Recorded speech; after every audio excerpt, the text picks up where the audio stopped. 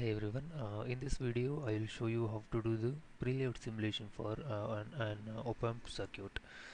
Fine, I think we already completed the pre and post load simulation for differential amplifier as well as common source and common drain amplifier, right? So basically the Opamp is the cascade connection of a differential amplifier followed by an a common source amplifier. Okay, so I'll show you how to do that. So we already created a library for both and a symbol for both. We'll just use those symbols and we'll reconnect and we'll perform the preload simulation. So for that, first I have to go to open, right? So this is my library, test1 library, right? I've already created. So inside this, see, I have already created differential amplifier as well as common source amplifier, right? So now to create a new file, so first I'll go to new, I'll create a cell wave. Here I'll give it as Opamp schematic. Okay, I'll just give OK. So the test window, sorry, schematic window will appear. Here I have to use the symbols of common source as well as differential amplifier. So how to do that? I'll go to create, add instance. So here I have to browse. So in that, so this is my library, test1 is my library. So likewise you already created your library.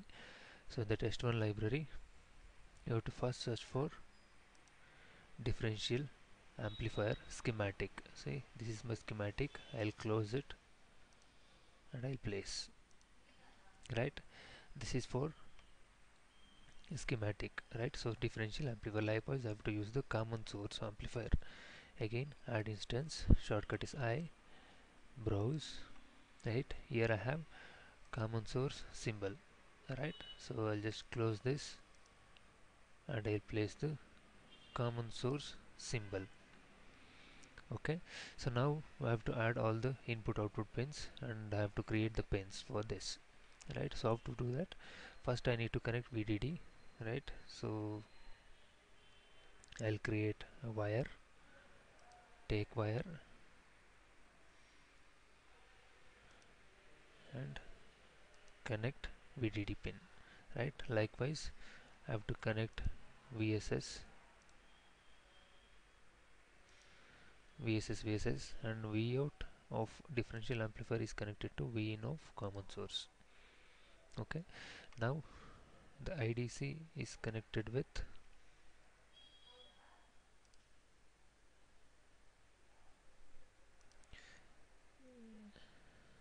IDC is connected to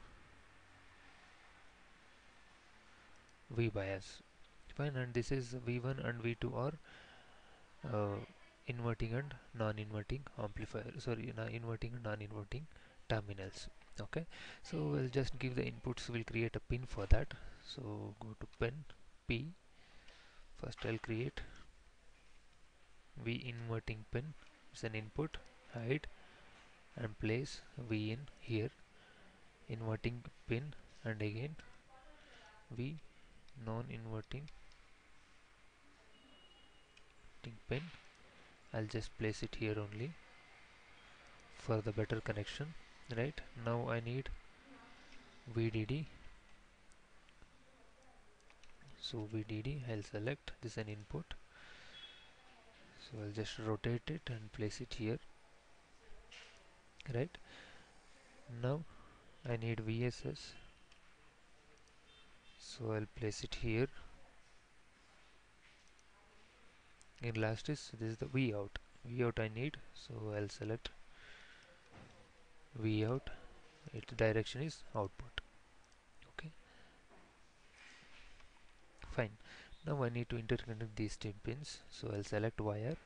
So inverting is connected to V1, non-inverting is connected to V2, Vout is connected to Vout, VDD is connected to VDD pin and VS is connected to VSS pin, right? It is as simple as that.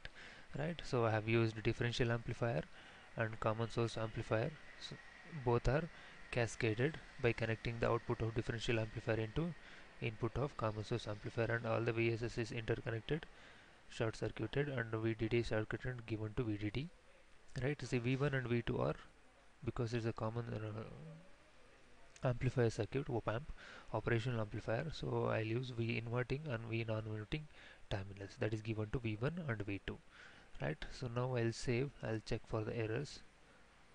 Two warning found, so probably this. Okay, that's not an issue.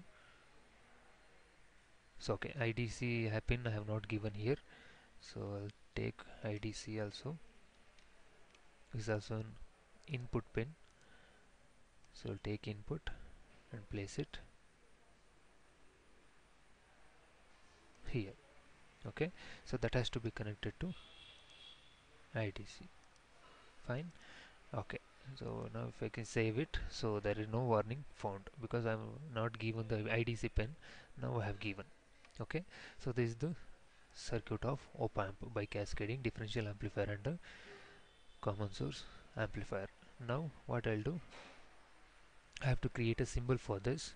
For that, go to create cell view from cell view. Let it be the test one, same thing, Opamp, schematic same, click OK. Now it is asking for left pin and pin placements. So I'll select IDC on top, IDC and VDD on top, V inverting, let it be on left and non-inverting on left, VSS on bottom pin. Okay, so inverting and non-inverting terminals on left, V out on right, so top pin IDC and VDD and bottom pin VSS. So I'll just click OK. So it has created successfully. Now you can create this symbol in the type of Opamp, right, by rewriting this terminals. So it is quite easy, just have to delete this by clicking here. You just click this and place a Opamp structure. It's quite simple. So you can go to shape,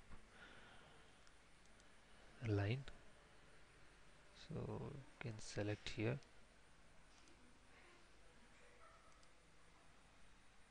likewise you can select, and you can also stretch this.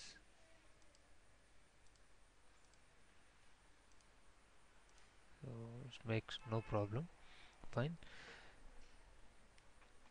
Once you have selected this, just save and close, because you have successfully created the symbol. You can create like this, or you can leave it as same as so previously whatever is there, like rectangle structure. You can leave the same only. You can keep the same.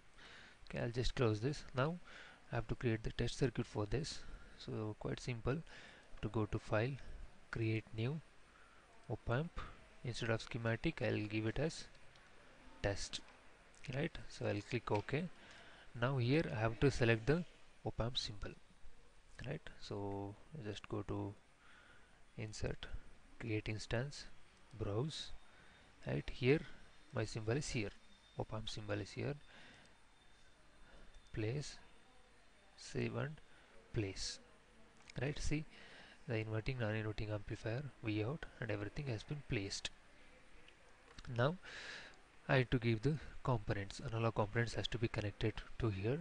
So first I'll select browse, go to analog lib. Here I need VDC, right? So first I need VDC, right? So let it be the VDC DC voltages, let it be 1.8 volt. Okay, so for both let it be the 1.8 volt. Okay, so I'll just rotate here and place this here. Okay, now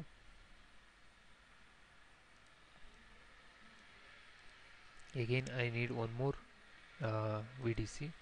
So let is this minus 1.8 volt. This is for VSS connection, so I'll place the VSS connection here. Okay, now I need inverting and non-inverting amplifier. Non-inverting I'll just give it to 0. So inverting amplifier I'll give some voltage. So input, find V sine. Okay, so I need V sine. Here the magnitude, let it be 1 volt, right? Amplitude, let it be same thing, 5 millivolt. Frequency, let it be 1 kilohertz. Okay, the same thing we have given, so nothing else. So 1 volt. DC should not give, should not give the DC voltage for input voltage, so amplitude is same. So if you give DC voltage, it will clip the voltage. Fine, so hide and place it. Fine, now I need V out pin, so I'll create a pin V out. This is the output pin, place it and place here. Now last is we left with IDC, right? I need IDC pin, so I'll create instance, go up, find IDC. Fine, so I've got the IDC. So DC current, so let it be some 5 micro amps. Fine, 5 microamp is more than enough. Fine, just place it and place it here. Okay, now so I'll just place it here. Fine, now I need to connect all the interconnect all the pins. Before that I need ground pins, so I'll create instance, sorry, instance, the pin is what, the ground, GND, right? So I'll place it here. I need one more pin here, and one more is for input, and one more is for non-inverting amplifier, non-inverting terminal. Okay, now I need to interconnect all these pins, so I'll select wire, so place it here,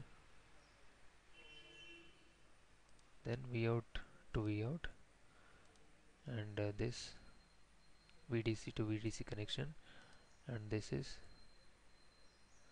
IDC connection, and this IDC pin is interconnected to VDC, so I'll give a connection here.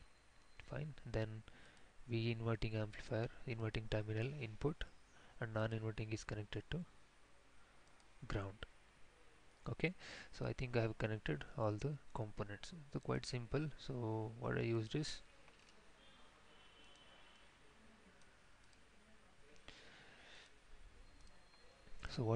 I have used VDC as 1.8 minus 1.8 for both in VDD and VSS.